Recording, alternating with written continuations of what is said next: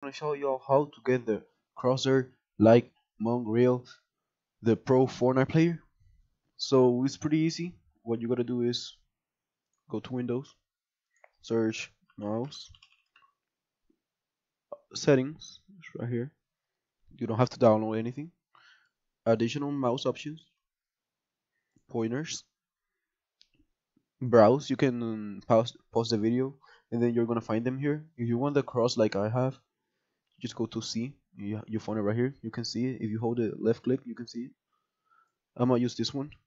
So you hit open, then apply, then yes, and that's it. And then okay, and you can back out and do whatever you want. So yeah, that's gonna be it.